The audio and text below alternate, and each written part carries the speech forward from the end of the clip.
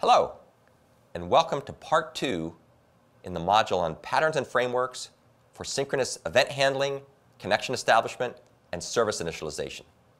In the previous part of this module, we described the acceptor-connector patterns and explained how these patterns can be used effectively in the context of our web server. We're now going to talk about a way to implement these patterns, starting with the reactor pattern.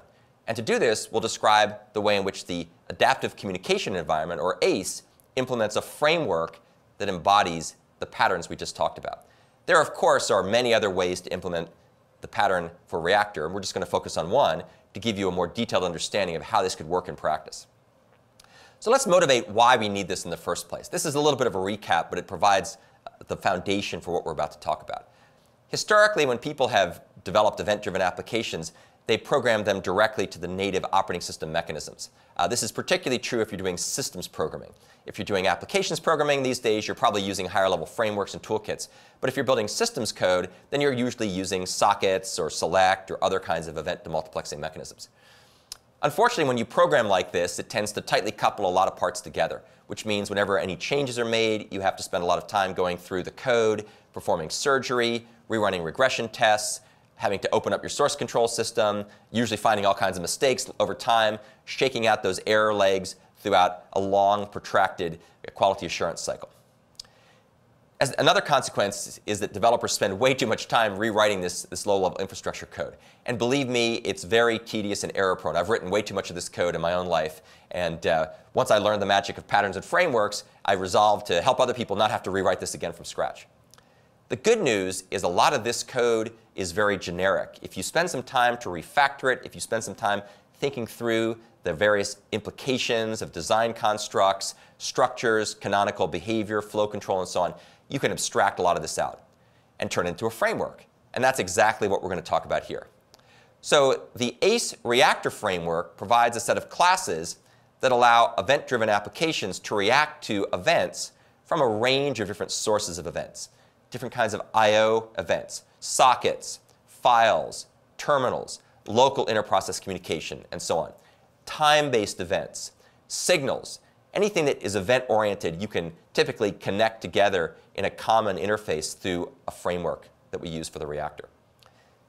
Applications typically inherit from something called ACE Event Handler, which is a base class, and they override the hook methods of this base class, and then they fill in various service or application-specific processing behavior that can leverage the reusable infrastructure for eventing. These classes, of course, are designed in accordance with the reactor pattern. Here are some of the key classes that the ACE Reactor framework provides. We'll talk about them one at a time. It provides something called ACE Time Value, which is a class that normalizes time and lets you do various kinds of relational and arithmetic operations on time values, so you can compare them and add them and subtract them in a clean and portable way. It also provides something called the ACE Timer Queue, which is a base class for a whole family of different timer queue management mechanisms. Various things using timer wheels and timer heaps and timer lists and so on in order to be able to dispatch timeout handlers very conveniently and efficiently. There's also, of course, the ACE Event Handler, which is the core for being able to be called back when various kinds of things happen, either time-based events, signal-based events, or I/O-based events. And finally, we have the ACE Reactor, which is essentially the facade. It's the interface. It usually uses the bridge pattern to provide an abstraction in order to make it possible to register event handlers, remove event handlers, run the event loop, start timers, stop timers, all kinds of other different types of things that you might want to do here. If you take a look at this paper, it gives you some more information about the ACE Reactor framework and how it implements the particular pattern we've been describing. One of the things you'll see is that the heart of the reactor framework is this concept of object-oriented event handling. So let's talk a little bit about why you would want to do this. If you take a look back in the early part of event-driven frameworks and event-driven communication, things like the X Windows toolkit, those were typically implemented in C, not in C++ or Java or some object-oriented language. And as a result, when callbacks occurred, they typically called back on functions, and those functions were typically associated somehow with some type of data. And this data would either be global data or it would be passed in as a pointer to a structure or some kind of other relational database information that is associated with the function callback. And by doing this, it's just a little crufty. It's a little error-prone. The connection between the functions and the data is a little bit diffuse, and it's somewhat hard to understand. In contrast with the reactive-based approach we're talking about here, we can more cohesively associate the data and the functions that operate on that data through the use of an object-oriented event-demultiplexing interface. So what we'll have is an event handler base class that you can subclass, and then you can have your state associated in the subclass, and then the various methods that you override can access that state. And it's all much more cohesive and localized and easier to understand, easier to maintain. Let's take a look at the ACE Event Handler class just to give you a feel for how this works.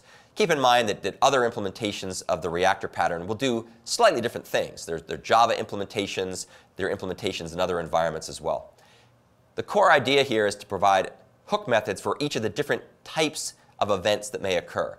As you can see in this diagram, we've got input events, things like incoming connections or incoming data. We have output events, which are typically used for learning when a connection has no longer been flow controlled, and now you can go ahead and send without blocking.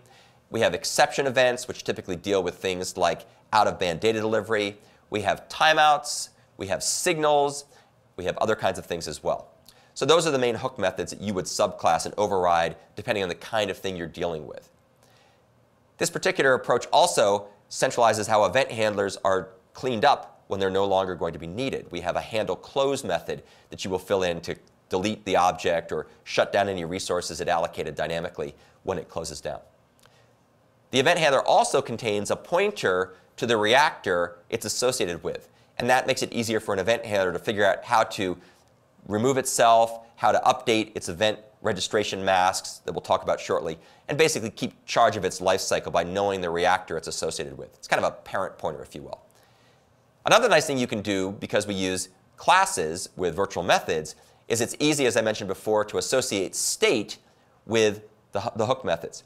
So here we have an example we'll talk about later, which is our HTTP event handler that inherits from ACE Event Handler. And it has some state. It has this connected socket that it's using to receive data from a client.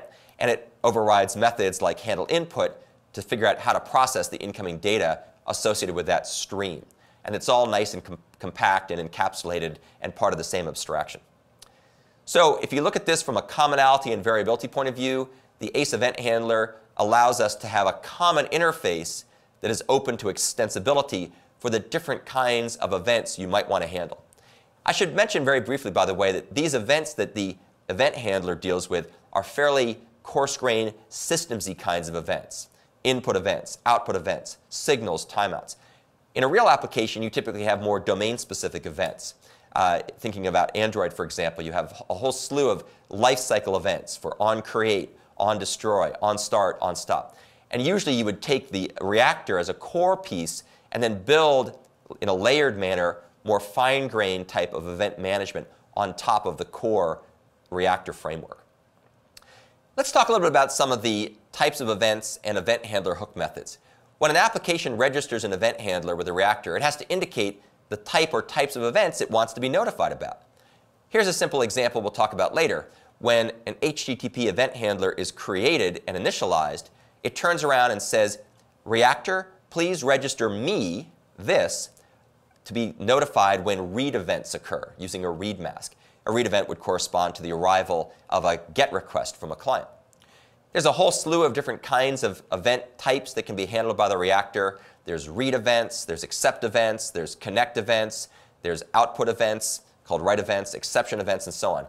We're going to be focusing primarily on read events and accept events, not exception events, accept events in our examples here. And I'll show you as we go through this how these are applied. They're basically provided by a bit mask, and you can OR the bit mask fields together in order to be able to register for multiple different types of events. And that allows one event handler to handle many different kinds of things if you choose to use that particular approach. There's also return values that the hook methods will give back to the reactor framework after they finish processing whatever it is they're doing when an event shows up. For example, here's the handle input method that gets called back on the HTTP event handler. We'll look at this in more detail later, but what it's essentially doing is it's extracting the URI from the incoming stream, and then it goes ahead and memory maps a file that corresponds to the content designated by that URI, and then it transmits that file back to the client. When it's done, it returns various values, and it indicates whether it succeeded or failed. So we would give back certain values to say if this worked or if it didn't work. Here are the different values that get passed back.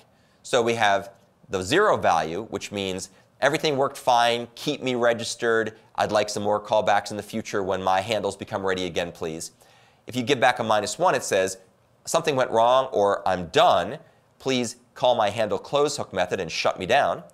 And if you give back a greater than 1, that indicates that please redispatch me again after you've handled all the other various sources of input in this particular pass. The key point here is that when things get shut down, the reactor knows how to call the handle close hook method on an event handler, and that can be used to clean itself up, often by deleting this, as we'll see later on. Let's now talk a little bit about the ACE Reactor class itself. This is the public interface, the abstraction that you will interact with as a user of this framework. It does a couple of things. It centralizes event loop processing. It has a method called run event loop. It also has another method called run reactor event loop, used for a slightly different purpose. And so when you want to run the event loops, those are the methods you call. It also has some kind of way of waiting for activity to occur by using low-level I/O multiplexers like select or poll or other mechanisms. And these are used then as part of the demultiplexing process to figure out what's happened and which event handlers to call back. The event handler callback process is done by the reactor when the underlying multiplexer returns, and it basically takes a look and sees what happens, correlates that to the handlers registered for those types of events, and then it goes ahead and dispatches their hook methods, the appropriate ones based on what events occurred. And these hook methods, of course, are then the things that do application or service-specific processing logic in order to carry out the work designated and associated with those types of events. From a variability and commonality point of view, the reactor provides a common interface for being able to do several different types of variability.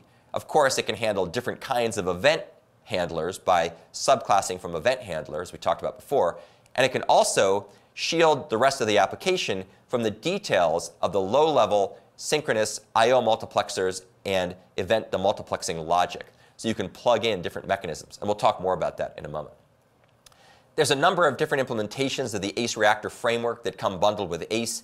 ACE uses the bridge pattern in order to be able to separate interface from implementation, and there's over a dozen different reactors for all different flavors of event loops, user interface toolkits, and so on.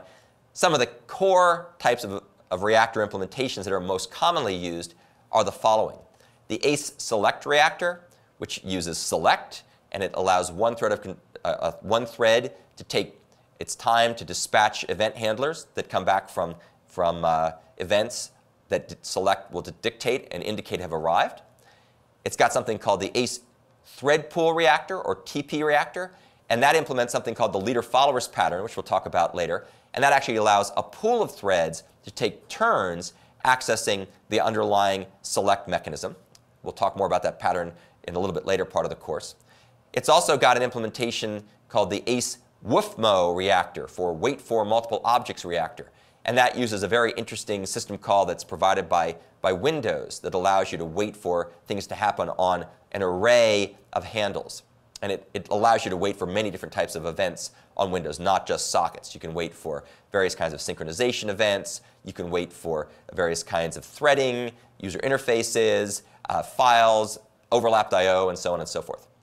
And then the last one we'll talk about just briefly here is the ACE Dev Poll reactor, which uses a couple of specialized various mechanisms that Solaris and Linux implement using dev poll and dev epoll respectively, which are designed to be more scalable than select when you have large numbers of clients connected. So to summarize this particular section, the ACE Reactor framework is designed to simplify the development of event-driven apps.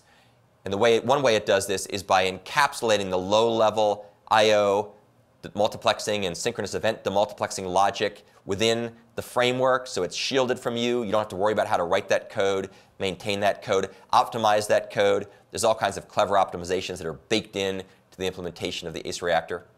And then it also facilitates greater reuse. Of course, there's more reuse of the infrastructure for event management, but there's also going to be more reuse of the components you develop that live on top of this. And we'll see more examples of this as we look at more sophisticated examples of the patterns and frameworks that we're going to be talking about shortly. One of the other key things we do is we separate out the mechanisms of the infrastructure for event handling from the various policies and protocols and algorithms that are implemented on top by the subclasses that derive from the ACE event handler.